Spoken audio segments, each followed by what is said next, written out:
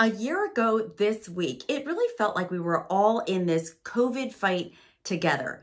But as it dragged on, things changed. And honestly, this entire experience has brought out the worst in some people. Since the beginning of the shutdown, scammers and thieves have stolen billions of dollars from the COVID relief fund through fake unemployment claims. Now, in most states, all you need is somebody's name, their date of birth, and their social security number, and you can file a claim.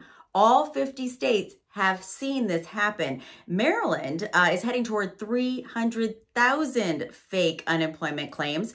Washington State lost more than $600 million before they could get their system up and running to find these scammers. And employers are getting a lot of notices that claims have been made against them for people they've never heard of.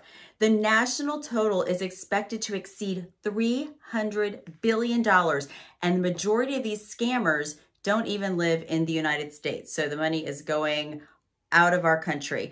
If you do notice any evidence of unemployment fraud, you're asked to call the Department of Labor in your state.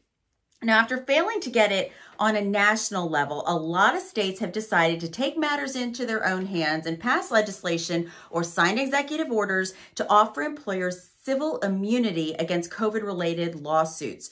32 states and the District of Columbia already have these in place, and Indiana recently joined the club as Governor Eric Holcomb signed Senate Bill 1 into law. Now, under this new law, anyone wanting to sue over a COVID-related issue must prove gross negligence or willful and wanton misconduct. So the governor hopes that having these protections for businesses will help pull his state's economy up out of the COVID doldrums. So it's only been a few weeks since we told you about Disneyland turning over their massive parking lots to the state of California to help with some mass vaccination sites. Well, now it looks like they could reopen as soon as April 1st. The state of California has relaxed some of their rules for theme parks and stadiums and the like. Now, what they have to pay attention to is the county where they're located. So they have a colored tier system. Red is the worst. It means we're really bad when it comes to COVID. So if your county goes from red down to purple, which is moderate, then you will be allowed to open. But only 15% capacity for theme parks. So it's a far cry from what's happening down in Orlando, where the folks at Walt Disney World say they are booked solid for several months to come.